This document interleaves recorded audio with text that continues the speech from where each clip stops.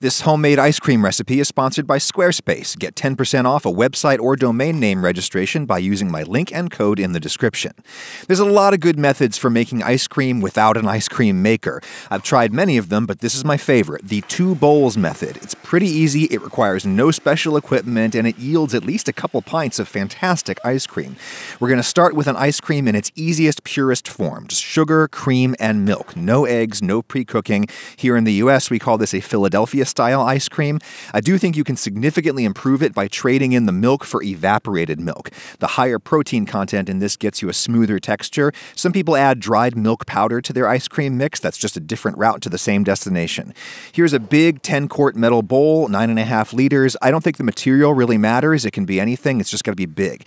Inside is a 4-quart metal bowl, just under 4 liters, and I do think metal is best for the inner bowl. It needs to be something thermally conductive. You can do this with lots of different bowl sizes, but I think the outer bowl should be at least twice as big as the inner bowl.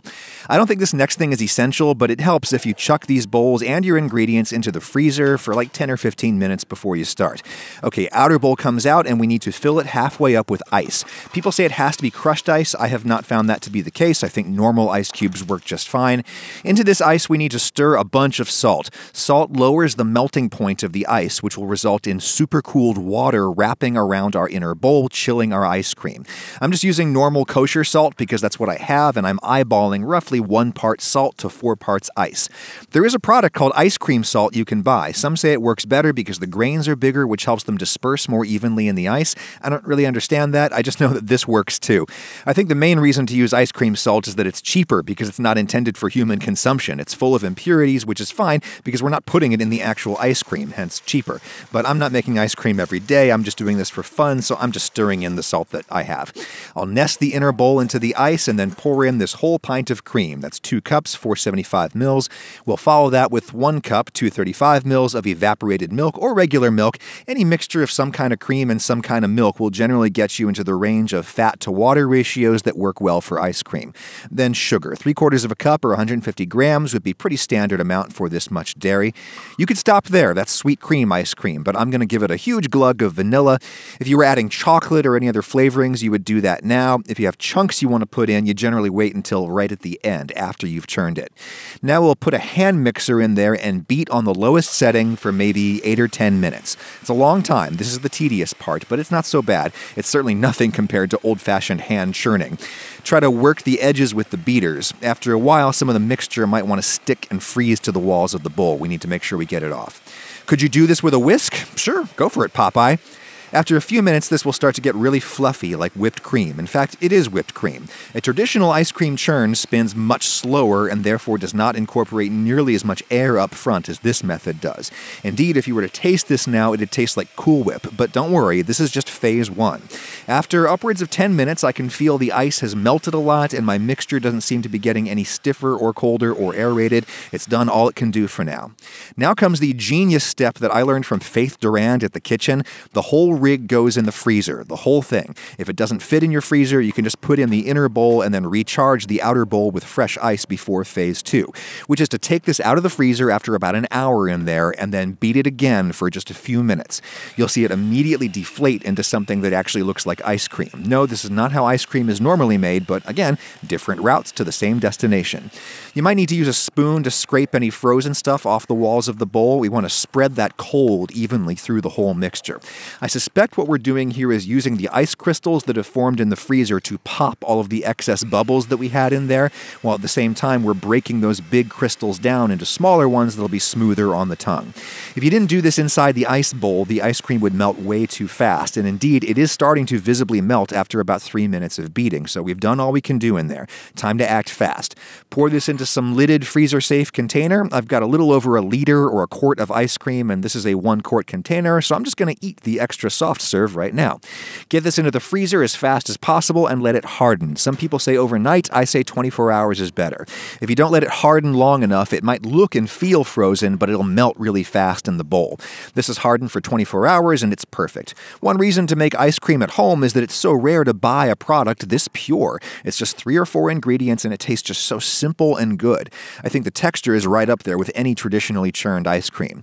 Got to get some sprinkles because I am a child. Now, that basic basic procedure should work with any ice cream-based recipe you want to use, and let's do another one right now. Let's do a French-style ice cream, which is actually a frozen custard. I'm separating out 6 egg yolks. That's enough whites for me to actually use for something, so I'll save those. Now, other than the yolks, our ingredients are the same. 3/4 cup of sugar, but split. I'll whisk like half of that into the eggs. The sugar helps break them up and get them smooth, and it probably helps on a chemical level to keep them from curdling later on. All right, in a little pot, I'll dump my remaining sugar and my pint of cream, and I will bring that to a simmer. Oh, and a pinch of salt really improves just about any ice cream. When this is simmering, I'll slowly drizzle it into my eggs, whisking to keep them from curdling, and now back into the pot everything goes to simmer a few more minutes until it seems to thicken a bit. Off the heat it comes, and I'll put in my vanilla and my cup of cold milk. Yeah, it's just regular milk. We've got plenty of protein from the yolks.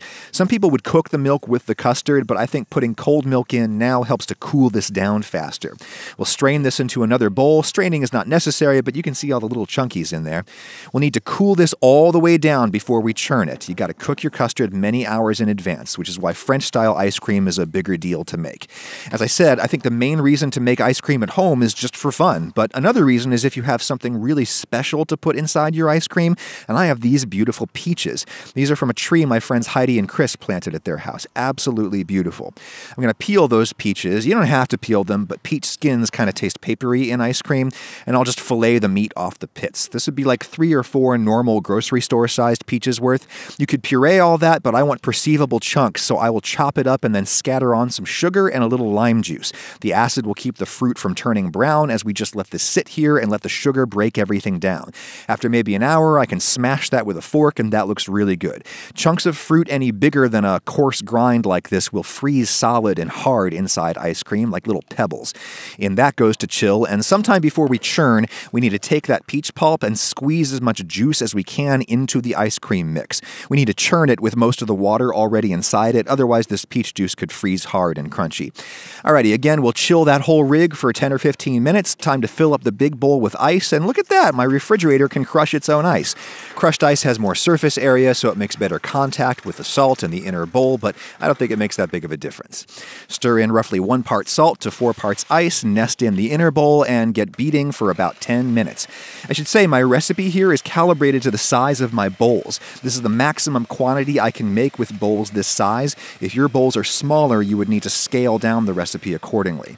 All right, that seems as cold and fluffy as it's going to get. The whole rig goes in the freezer again. An hour later, we'll beat it again for a few minutes and deflate it.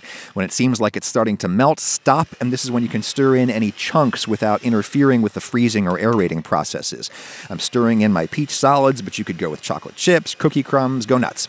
I'm getting like 3 pints there because of the extra mass of the peaches. I'll let those harden in the freezer for a day, and there it is, a Georgia June in a bowl, straight from the tree to my mouth. Absolutely delicious. A little cherry on top, and party foul! That French-style ice cream base is noticeably denser and smoother than the Philadelphia style, but it's a lot more work, and I'm not even sure if I prefer the result. Again, you can churn any kind of ice cream you want using this method that is almost as simple and easy as Squarespace. You need to make a website. There's no reason to freeze with apprehension. Squarespace has 10 million templates you can choose from, and they're adding more all the time.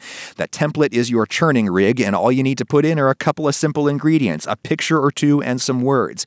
If the words aren't popping off the picture, you can darken or blur the picture using the built-in image editor.